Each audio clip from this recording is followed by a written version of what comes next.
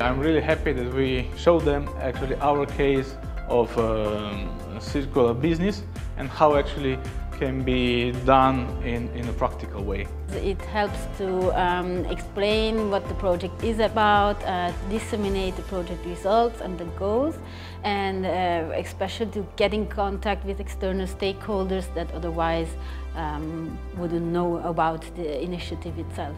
Due to climate change and different challenges that they are facing today, circularity becomes more and more important to reduce wastes, to reduce climate change impact and so on.